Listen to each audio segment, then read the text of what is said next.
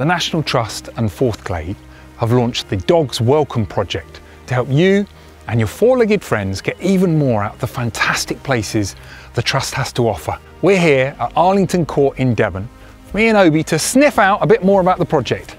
A recent study by Forthglade found that dog owners love to visit a whole range of destinations for their dog walk. But when we're discovering new spaces, we want to make sure that they're safe and they're suitable.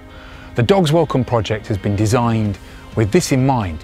From breathtaking dog-friendly trails to the more practical elements like providing drinking water, waste bins and dog washdown areas, as well as pinpointing areas where it's okay for dogs to roam freely off the lead and where they can't, maybe because of livestock or wildlife.